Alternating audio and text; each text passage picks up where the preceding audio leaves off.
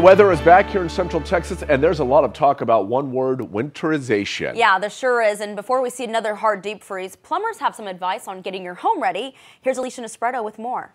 When the Arctic blast took over the state of Texas in February, many were left with no water, broken pipes, and a lot of damage. Hundreds of thousands of dollars, millions of dollars probably in property damage just from last year alone from pipe breaks and the major inconvenience of going weeks without water. Chris Strouch with Bukowski Bros Plumbing says that kept them busy, but he's hoping to help you prevent it from happening again. Start by disconnecting your hoses.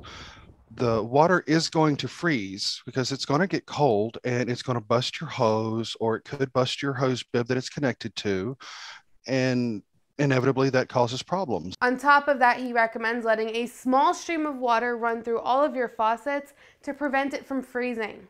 Also, keep your cabinets open to allow airflow and wrap your pipes.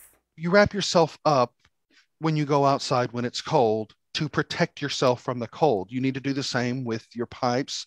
Energy experts say many people have already started to prepare their homes to keep everything warm and safe if there is another freeze. A lot of people have bought generators that would provide some backup electricity, or at least for a period of time. Additional insulation, replacing windows that leak. Plumbers hope all of these precautions will help prevent a repeat of last year. Strouch says they struggled to help customers quickly because of limited parts that everyone needed, and those shortages are expected to be even worse this year due to the pandemic. In Waco, Alicia Nespresso, 25 News.